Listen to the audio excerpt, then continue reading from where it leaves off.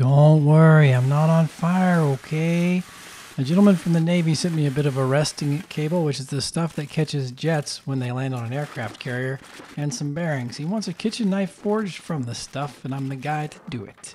He also wants a small hunting knife made from any extra bearing material if possible. Now, let us speak of these bearings. When I hear bearing, I think of 52100 or something similar that has some chromium in it, making it very difficult to forge weld. So incorporating this into a cable knife seems a bit sketchy for me. And they are super small, so if we're going to use them for anything at all, they have to be forge welded together. So I'm going to try to stick these together and see what happens. I mean, the first round goes okay, but my second attempt goes off the tracks. This heat was a little bit hotter, but nothing was sparking, and yet it all mushed out like it was overheated. I forged the third pair together, then welded that to our first billet, and things look okay, but late in the game, the knife starts to fall apart. So it wasn't meant to be with the bearing steel. Let's just get back to our resting cable. I'm going to try this in two ways. Method one, I'm just going to hammer it out with a lot of flux on the anvil, and method two, I want to try and put it in a canister to see what happens. Now for method two, for a canister, we're going to have to really soak the cable and try to get all the grease out of the middle. The guy who sent it did make some efforts in that direction, but I suspect it's still going to have to be cleaned further.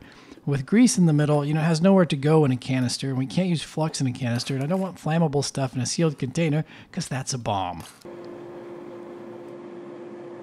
So here we go, let's bang it around on an anvil. First I'm going to take it out of the forge when it's not quite ready and put some flux on it. That flux is borax and it liquefies when it hits the hot metal and just sort of runs all over the surfaces and helps clear out junk and oxides when we do our forge welding. It's good stuff.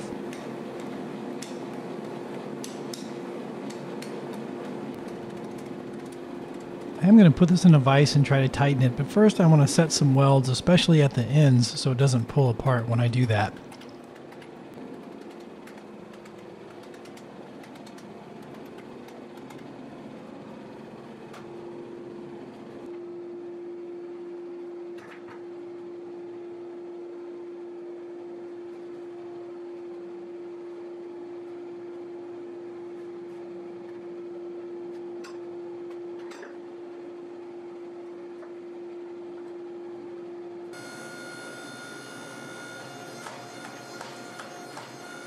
Feels like it's starting to get solid under the press, which is good news.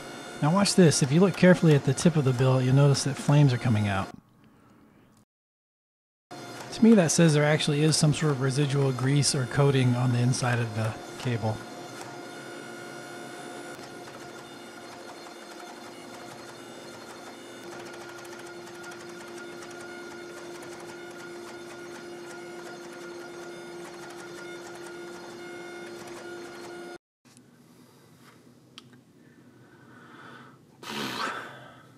I'm not thrilled. Most of the pattern's on the outside. Like, I'm gonna be grinding that away so I can weld these together. So, sheesh. Hey guys, thanks to Starbond, the sponsor of this video. There's a reason you're seeing Starbond around so much right now and so many knife makers use it. I'm gonna tell you why. First, it comes in 5 viscosities. So from thin all the way up to thick, everything in between. And in addition to clear, it comes in black, brown, and white tints. So there's a glue for every application. You can get an accelerator for it, speeds drying times 10. This is guaranteed fresh from the factory when you order it from their website, produced within the last month, has a 3-year shelf life. I guarantee you're not getting fresh product when you order it from Amazon or big box stores. Your glues and resins and epoxies need to be ordered from the manufacturer when possible, and Starbond offers that. My favorite thing about Starbond is the packaging. This came in this package with 2 lids. How often are we throwing stuff out because the lid is clogged? Legit all the time. And 6 applicator tips. 6 applicator tips. I don't know of another product that offers applicator tips like that. So it's pretty amazing stuff. Again, I think there's a reason you see it around. Check the affiliate link below. It helps the channel again. And thanks to Starbond. Okay, so the problem I was alluding to is that the outside of a cable Damascus billet is not very often solidly welded and perfectly flat, so you have to grind it away to get to the solid steel beneath, and that in this case, it looks like that grinding will remove a significant portion of the patterning steel. There just wasn't a lot of activity in the center of our thin cable billet here. So I'm striking a middle ground and grinding off some, but not all of the outside. And then in an act of sheer voodoo desperation, I'm putting some powdered steel in the remaining crevices before arc welding circumferentially to make the billet airtight. And we're going to forge weld it after that and close up those gaps, I hope.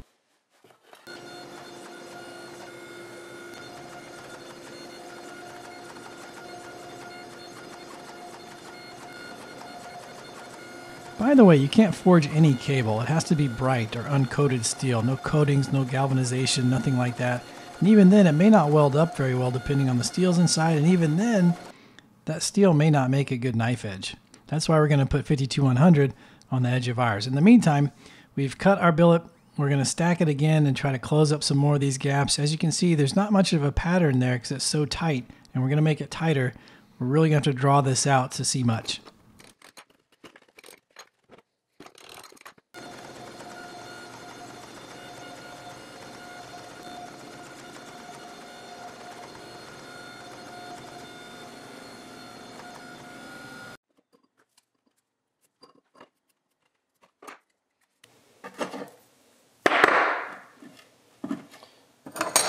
This is a piece I forgot to forge weld into this billet, so I'm just going to stick it here.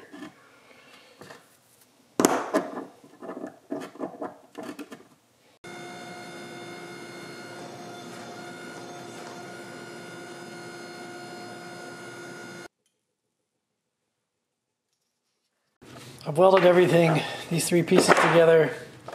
I'm going to put the 15 and 20 on the bottom, turn it up on end.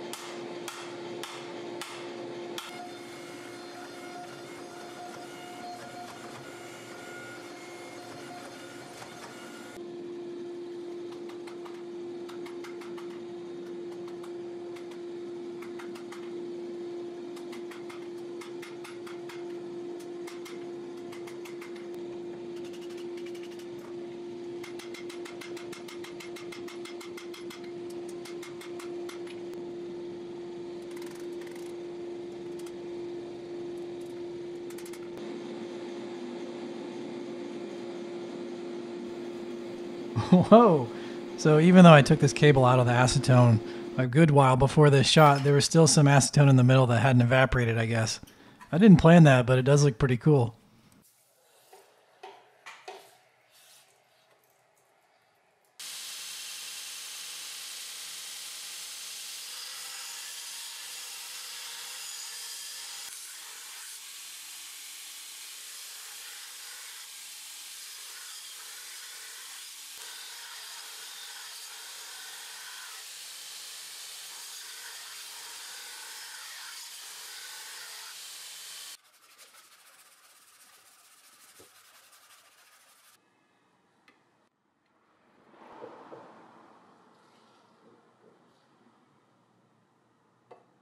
Oh, hey guys, I was afraid of this.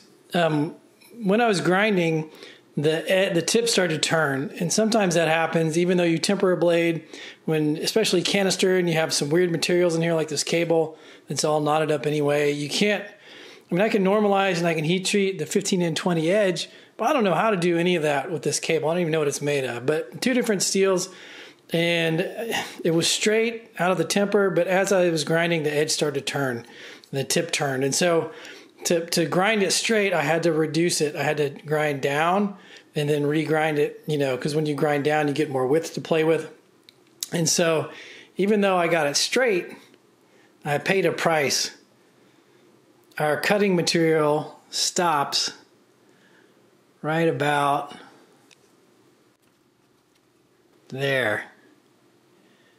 Maybe there. So this isn't very good quality hardened steel up here on the tip. So I'm going to have to sort of cut it off right about there and make this a little Japanese style knife, which is fine. It's just too bad. That is a huge bummer. I went ahead and milled a slot in this piece of mango wood. Now I'm filing it to fit our tang. It's going to split. I've never worked with mango before, and it's pretty splitty stuff. At any rate, I'm going to use maple, and it's going to pair well with our piece of ironwood that's going underneath it. We're drilling our tang slot in the ironwood, then we're going to broach it out with a broach saw.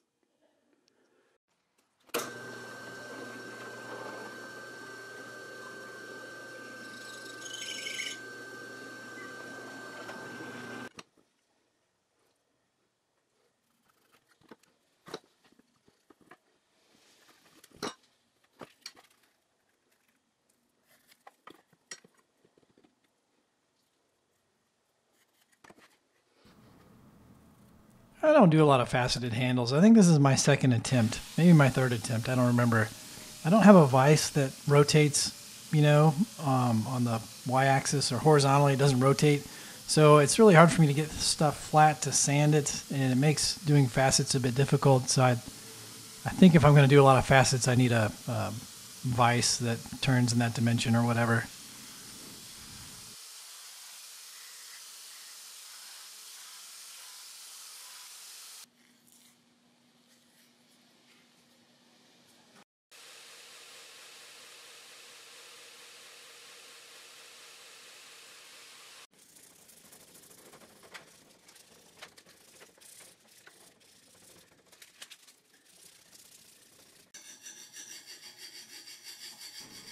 Sharpening on my TS Prof KO3 is an absolutely stunning machine, very expensive, but the quality is extreme, and it's better than its higher priced competitor, the Wicked Edge system, in my opinion. So if you're interested, I did a review video on these, and I have an affiliate link in the description below for purchase. It helps me out, and I thank you for considering that.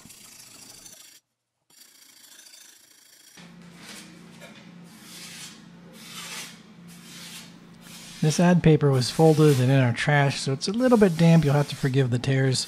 It really is a sharp knife. There aren't any significant gaps in the billet that I could find, but our efforts to close everything up really took a toll on any cable-like features in the pattern, so to speak. Everything is just so tight. I still like it, and the ironwood, man, it's just so pretty.